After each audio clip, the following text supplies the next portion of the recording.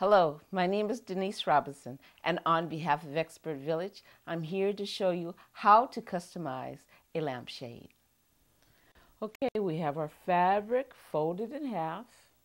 We have our pattern folded in half, which the fold is placed on the fold of the fabric, pinned in 3 sections to hold it in place on the fabric here. I'm going to take these pair of scissors this time and cut my pattern here.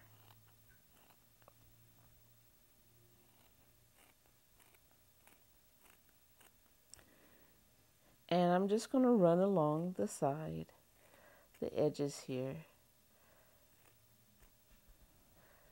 to get a clean cut along the pattern.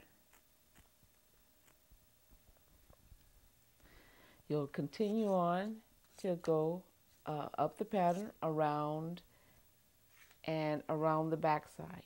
Now you don't have to cut on the fold because that will be the length of your pattern.